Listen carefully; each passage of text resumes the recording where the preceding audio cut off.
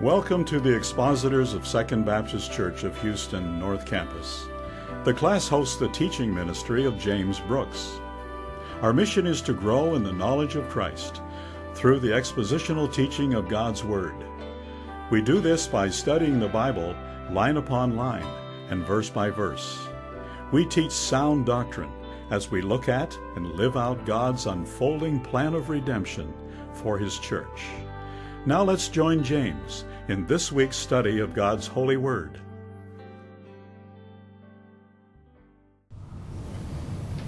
Okay, we're going to be putting back in Ephesians chapter 1, verse 7, looking at the Arminian view that the atonement of Jesus Christ was given on behalf of every single person who has and who will ever live. One of the key passages from this, we started with this last week, and so we'll kind of review it a little bit. But in John chapter 1, verse 29, John the Baptist, Jesus is coming down to be baptized. And John says, the writer, the Apostle John, because there's two Johns going on here, but the Apostle John writing the text, and then John the Baptist will say, "Behold the Lamb of God who takes away the sins of the world."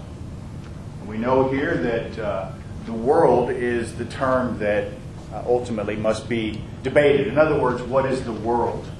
Does world mean every single person who has and who will ever live? Or is world used and meant to be defined in a more exclusive context?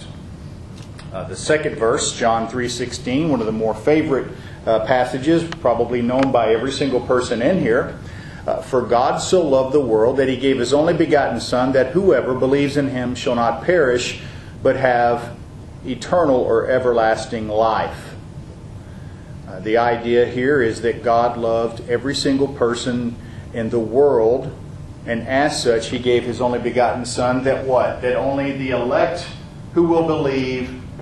No, it says what? Whoever believes. Whoever believes. John 4:42. And they were saying to the woman, "It is no longer because of what you said that we believe, for we have heard for ourselves and know that this one is indeed the Savior of the world." The Savior of the world. 1 John 4:14. The Apostle John writes, "We have seen and testified that the Father has sent the Son to be the what? Savior of the world." Romans 5:9. For while we were still helpless, at the right time Christ died for the ungodly. Christ died for the ungodly.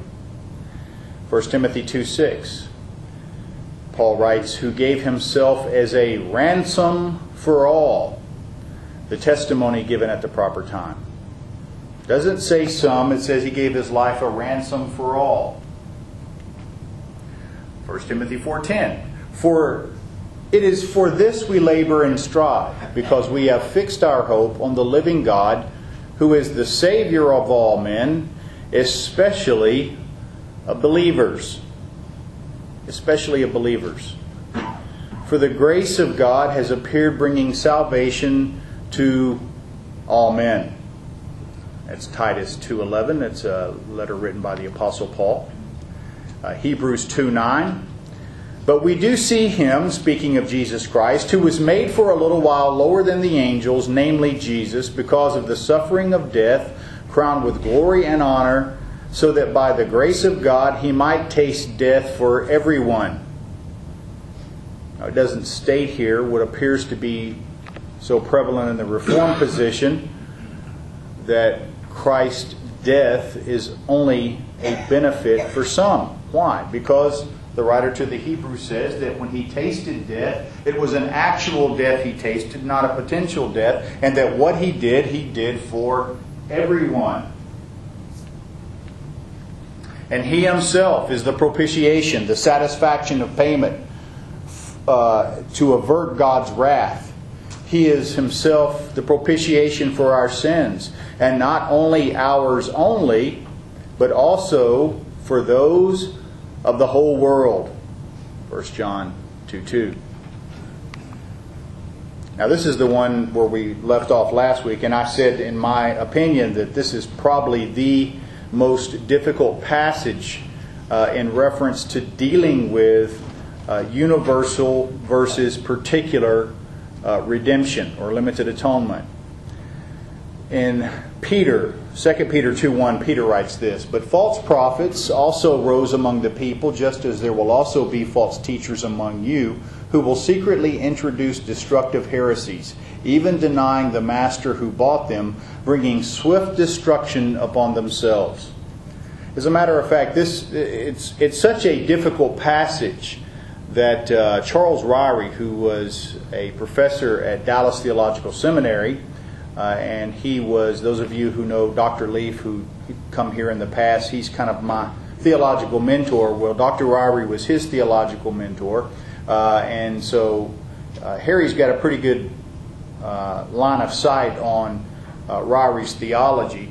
And if you pull up, those of you who have Ryrie's study Bible or look at his basic theology, he uses one verse because he considers himself what's called a 4-point Calvinist, or what's sometimes referred to as a Christmas Calvinist, because in the TULIP acronym, he would believe in everything except no L, right? No L, Christmas Calvinist, and the L being limited atonement. And the reason he rejects limited atonement or particular redemption is because of this verse right here, 2 Peter 2:1. He would hold to the view, based upon this passage here, that when Christ died upon the cross, the payment of his death paid for the sins of every single person without exception. And I wasn't necessarily going to deal with this particular passage here, but this is kind of an overview of the subject. But I did want to, because this is the most difficult kind of deal with this. For those of you who kind of are on the other side of the fence, you say, well, how would you deal with a passage like this? Because it seems to be so clear that when Christ died upon the cross, at least in this passage, He appears to be dying for people who were false teachers. Because after all, it says that He bought them. Right? Well, how do we deal with a passage like this? Well, remember that in Peter's epistle, he's writing primarily to Jews. And he borrows from the Old Testament. Specifically, I think, from the Song of Moses in Deuteronomy chapter 32. In Deuteronomy chapter 32, Moses is talking to the children of Israel. And those of you who've either seen the movie The Ten Commandments, or you like to sit down and read Leviticus, Numbers, Deuteronomy, and those Old Testament books like that, realize, or in Exodus, that when the children of Israel were in the desert, they completely followed God with absolutely no problems and no worries whatsoever, right? Yeah. Wrong. They didn't get it halfway out of Egypt before they began to murmur against God and murmur against Moses and reject Moses' leadership and reject God's leadership. And there were false prophets that rose up through the nation of Israel. And Moses is recounting this. And in Deuteronomy chapter 32, he says, "Do you thus repay the Lord, O foolish and unwise people? Is not He your Father who has bought you?" Oh, and what sense did God buy the Israelites? Was there some form of payment? Was there some form of redemption? Well, the answer is no. The term bought there comes from a Hebrew word which means to acquire. And in most cases, unless specifically redemption is stated in conjunction with the term to acquire, bought just simply means bought, to acquire. Consider, for example, Genesis 4:1. Genesis 4:1, Eve says, "Now the man had relations with his wife, and she conceived and gave birth to Cain. And Eve said, I have gotten," that is, acquired, "a man-child with the help of the Lord." That's the same Hebrew word used for the term bought in the Deuteronomy passage. Did Eve have to buy her child? No. Did Eve have to commit some great sacrifice to acquire the child? No. She simply acquired the child. So it's more often than not, unless it's specifically driven by the context of a passage, acquire simply means to acquire, to obtain. Now, what we have to ask ourselves, in the 2 Peter 2:1 passage, does the word agorazo, which means to purchase or to buy, support the claim that what is going on there is universal atonement? That is, that Christ died for every single person without exception.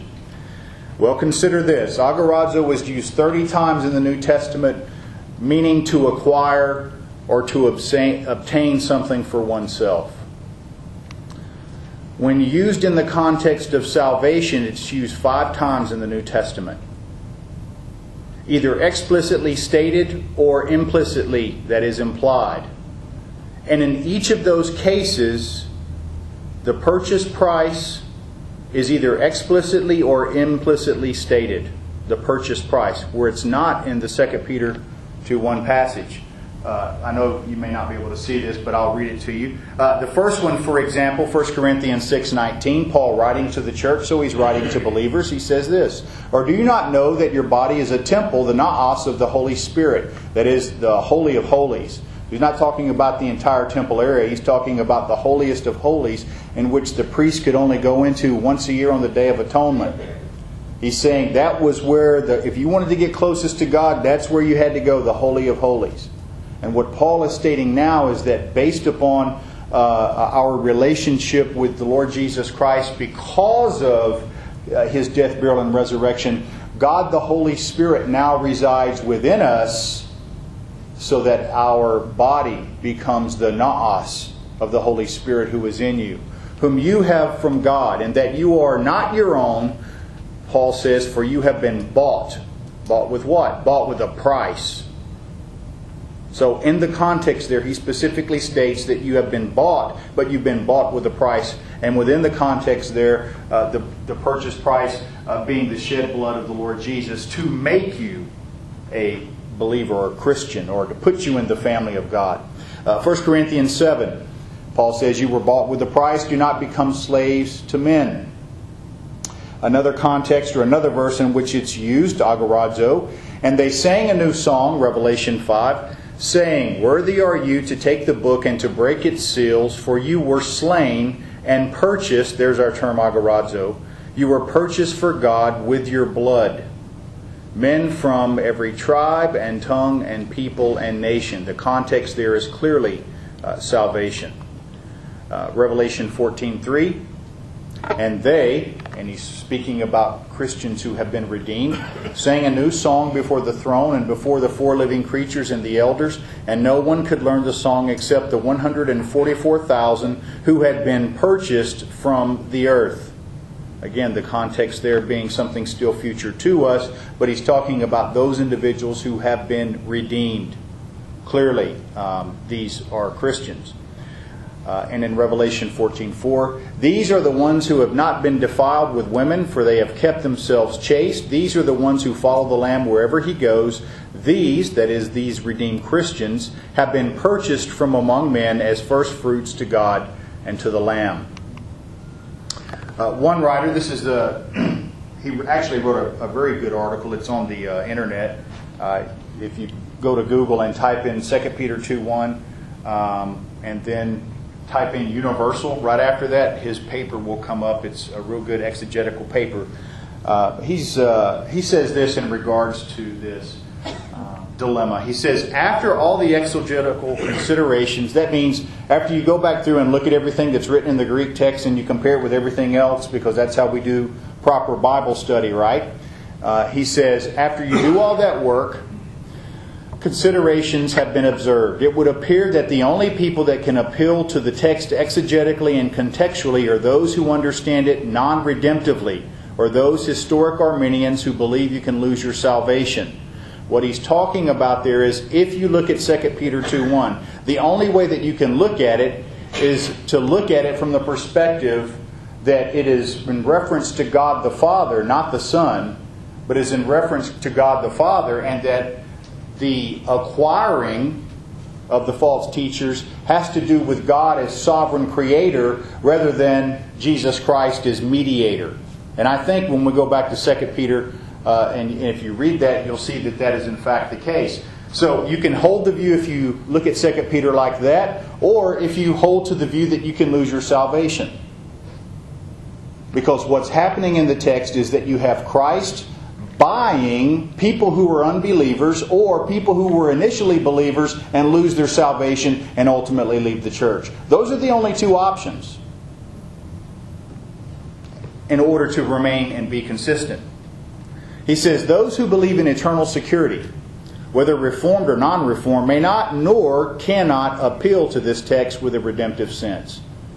So what he's saying is that the 2 Peter 2:1 doesn't have anything to do really with salvation in a redemptive sense. He's talking about God the Father who acquired these false teachers, just like God the Father who acquired the false prophets in the Old Testament economy that were part and parcel of the nation of Israel. So God the Father has acquired these false teachers who will come into the church as part and parcel of their being affiliated or associated with the church.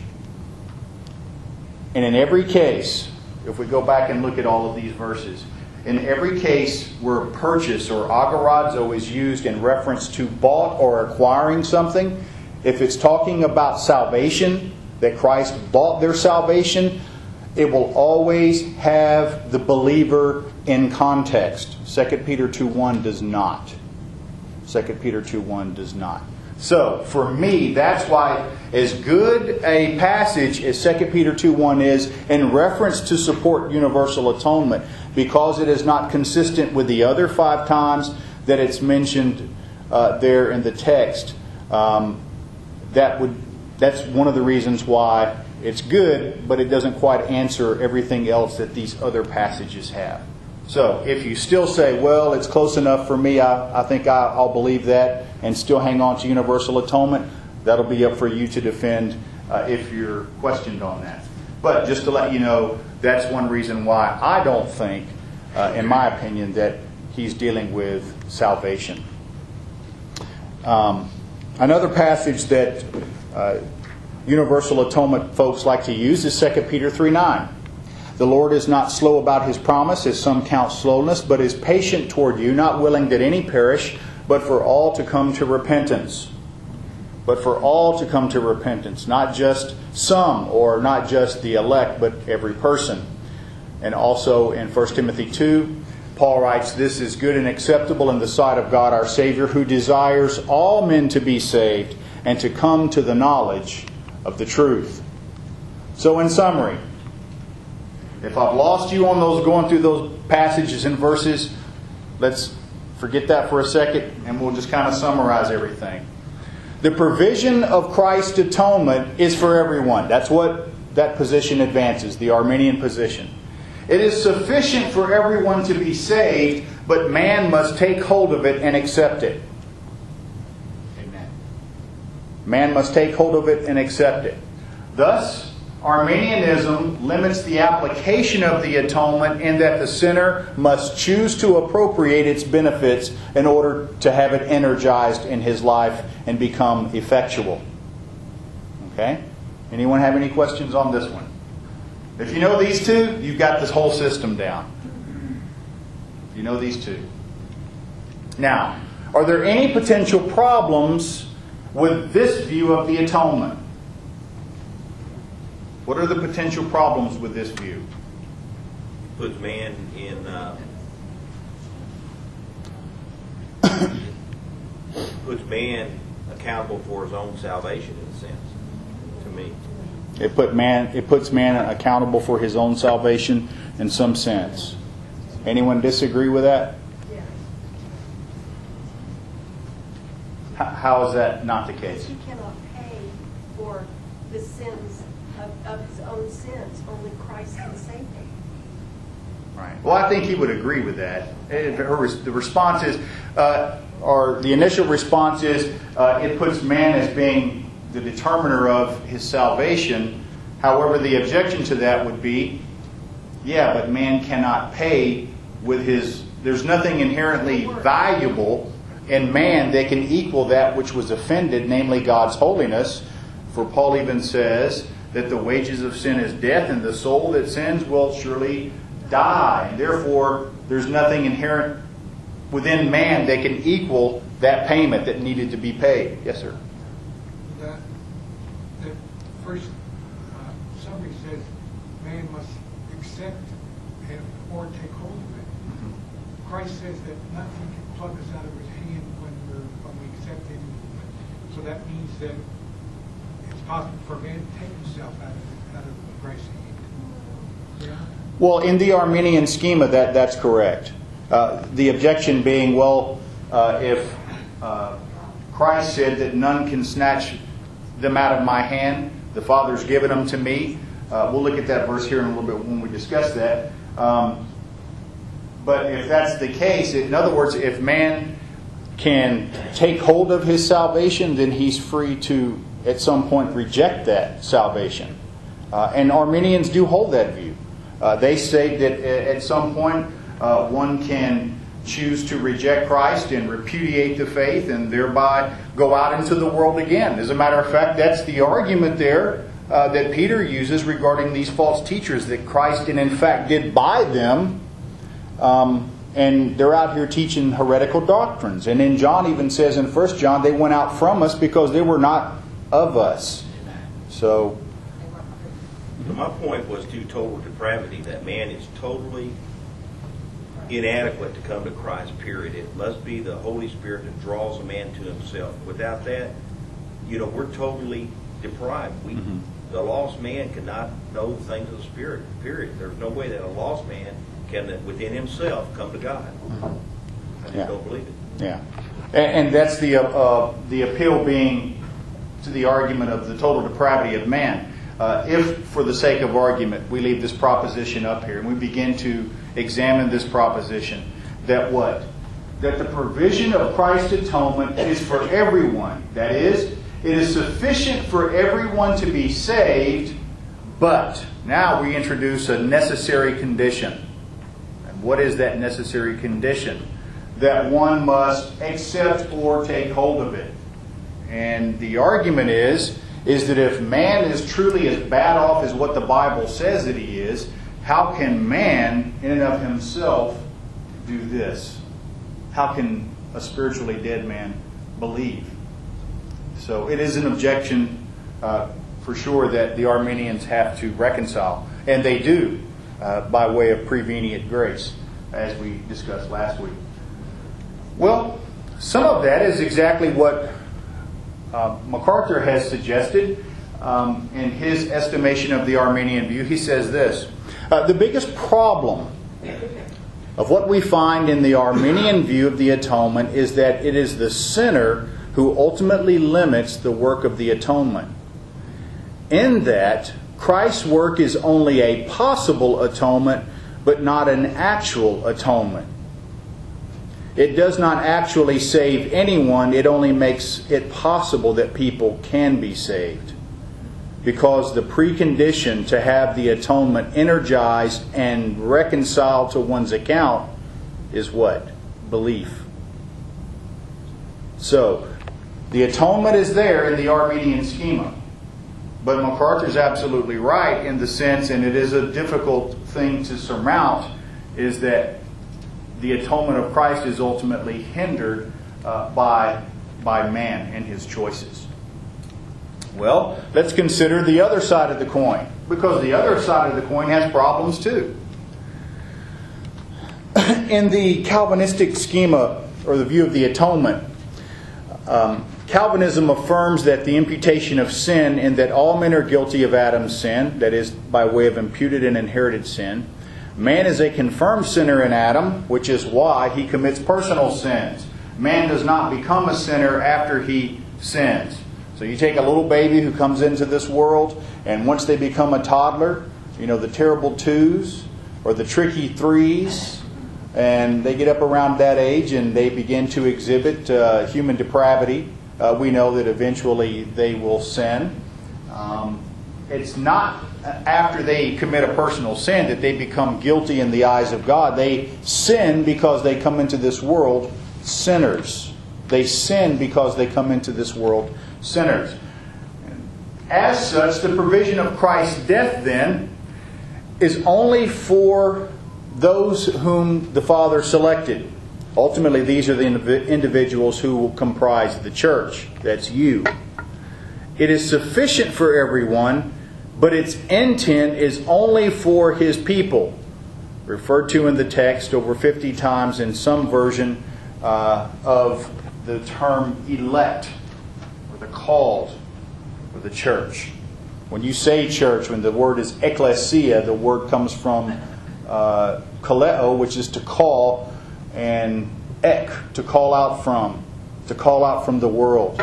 We are the ones who have been called out from the world. We are the elect. And so this system teaches that believers cannot lose their salvation. Why? Because their salvation is brought about and sustained by Christ. The redemptive merits of the atonement are accomplished at the cross, but applied to the individual in time when they are effectually called by God through the gospel. Even the faith used to appropriate the salvation, even that is a gift from God. We'll see when we get to Ephesians 2, 8, and 9. We'll discuss that a little bit more. Now consider some of the passages that they use. Because remember, the Arminians use terms like all, whole world, everyone. There are passages in the New Testament that appear to give credence to this system's view. Revelation 5:9, and they sang a new song. Worthy are you to take the book and to break its seals. You were slain and purchased for God with your blood men from every tribe and tongue and people and nation. So he's not saying, that is, John the Revelator is not saying here every single person without exception. What he's talking about are people without distinction. So it's not every single person. It is men, that is people, from every tribe, every tongue, every people, and every nation. Matthew 1:21. The angel says, and she will bear a son, and you shall call his name Yeshua, for he will save his people from their sins. Not he will save every single person from his sin. John chapter 10, Jesus speaking to the disciples says this, I am the good shepherd. I know my own, and my own know me. Even as the Father knows me, and I know the Father, and I lay down my life for the sheep. I have other sheep which are not of this fold. In the context here, he's speaking, now this is before the crucifixion. And so the context of Jesus using this illustration of a shepherd and sheep, he's talking to the children of Israel who are his sheep. That's in context who he's speaking to. But he mentions sheep who are not of this fold. Who would that be? Gentiles, right? Because Paul's going to get into that when we get into Ephesians chapter 3, that God's master plan has always been Jew and Gentile in one body, comprising this entity called the church. But back to what Jesus is saying. He says, I have other sheep which are not of this fold. I must bring them also, and they will hear my voice, and they will become one flock with one shepherd. For this reason the Father loves me. Why? Because I lay down my life so that I may take it up again. Jesus answered and told them, I told you, and you do not believe. Now, a little bit further down from that passage we just read, he's going to get into it with the religious leaders. And they're going to ask him a question. Look, if you're Messiah, why don't you just come right out and tell us? You know, why do you keep beating around the bush? You're telling stories and you're doing all these other things. If you're the guy, then just tell us. I'm the guy. And Jesus answered and said, I told you, and you do not believe. The works that I do in my Father's name, these testify of me. But you do not believe because you are not my sheep. You see, that's the total depravity aspect that we were talking about previously. Notice what he doesn't say. He doesn't say, because you don't believe, you're not my sheep, which is what we would think that he would say. But he says, you do not believe. Why? Because you are not of my sheep. My sheep hear my voice, and I know them, and they follow me, and I give eternal life to them, and they will never perish. And no one will snatch them out of my hand. Getting back to what Paul said earlier. And why is that? Because my Father who has given them to me is greater than all, and no one is able to snatch them out of the Father's hand.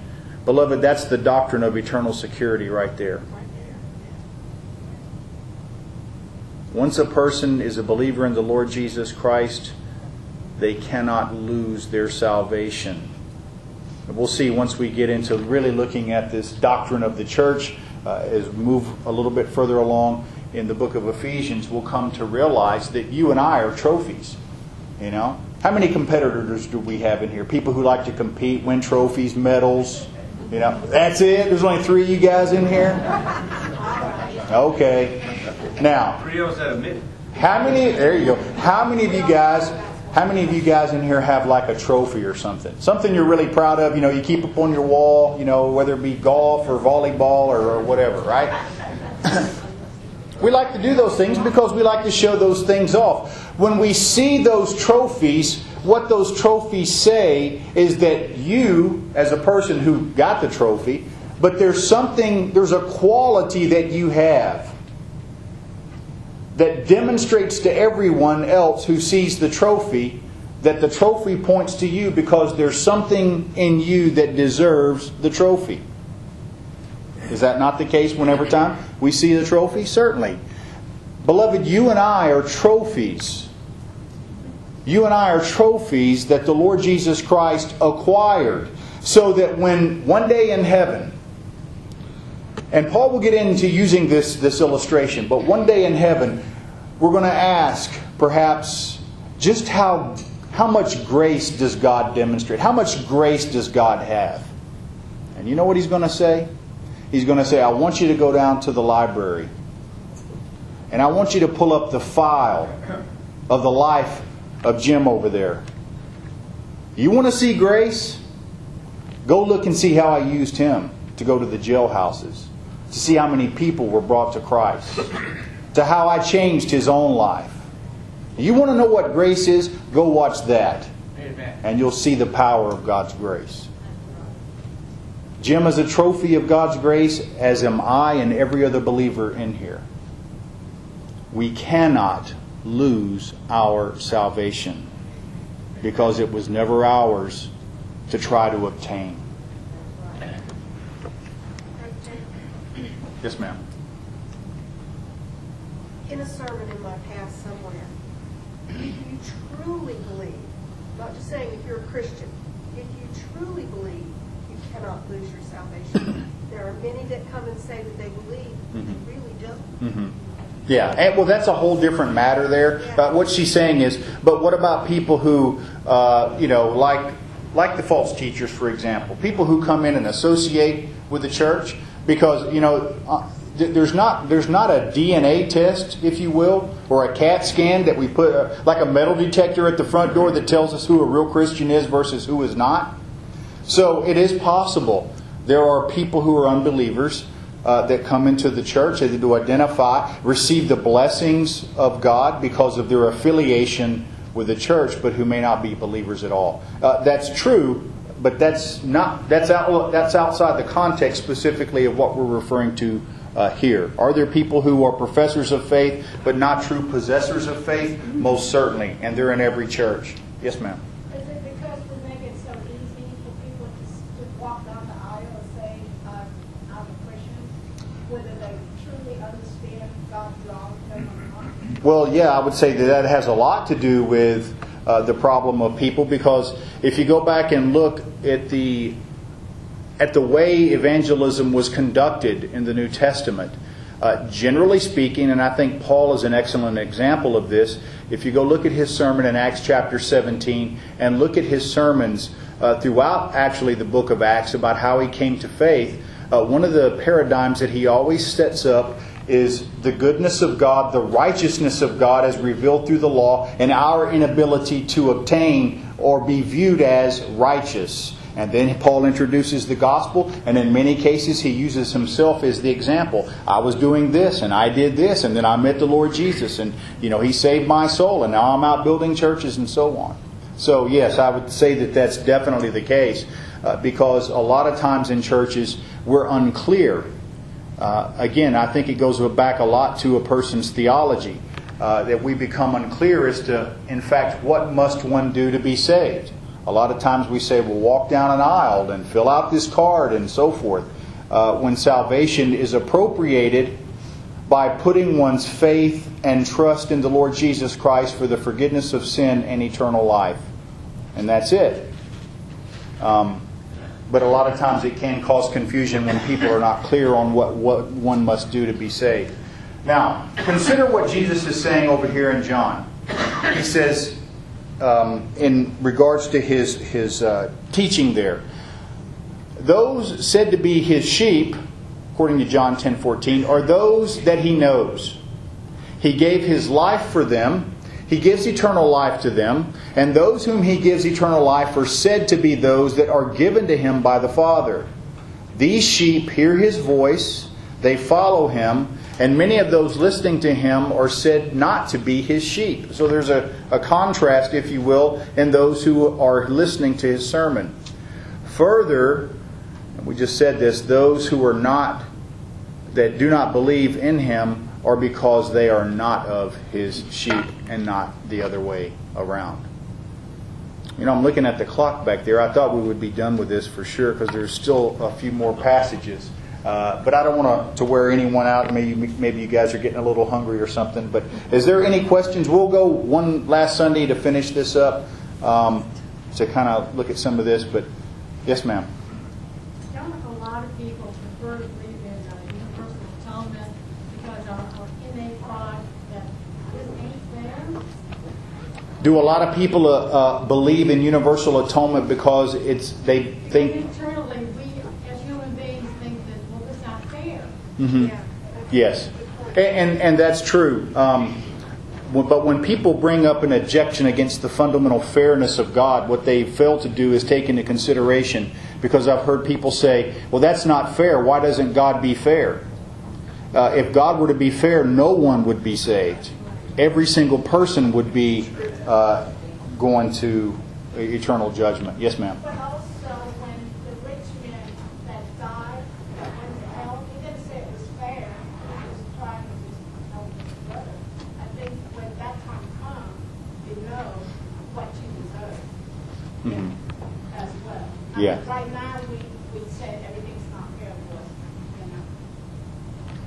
Right. No, that's true. If we go back and look at the judgment passages in Revelation chapter 20, and I'll tell you that this is another thing, and we'll leave it here, but one of the biggest things for me personally in regards to universal atonement is the fact that so many people, if you hold to the view of universal atonement, you have to believe that what Christ did, number one, He did for everyone. That it's across the board. Secondly, that what He did was an actual payment. Third, in the universal schema, they would say that, well, but a person must still appropriate it. Scripture makes it clear. God's commanding everyone, everywhere, to repent, to believe. Is failing to believe a sin? Yes. Well, when Christ died upon the cross, didn't He die for that sin? Well, now some Arminians will say, well, He died for every sin but the sin of unbelief. But when we get to Revelation chapter 20, beloved, and we start looking at, and the books were opened and the dead were judged according to the things written in the book, well, then we come to find out that if Christ had even paid for those sins, then what in the world are they having to pay for them as well? You see, that introduces double jeopardy. So there's a lot of inconsistencies. But I'm not saying that to tell you that, well, the other system by default is the correct view. These are hard things to swallow, and these are hard doctrines to try to wrap our puny minds around. And I said last week that when we came back this week that we would offer up a view that I think would be palatable, I think, to both sides.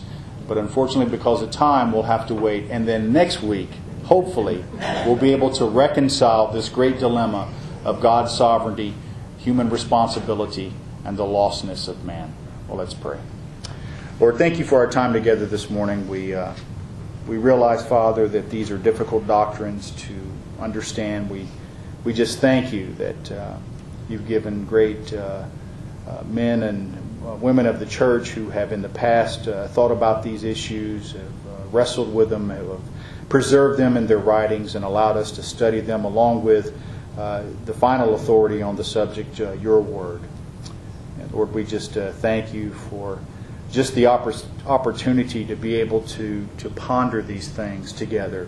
And we pray, Father, that it's not be something that's divisive, but rather that it's iron which sharpens iron, that we grow stronger in our belief and stronger in our convictions, that no matter what may oppose the truth of the Word of God, that we stand ready to defend it and to believe it at all cost.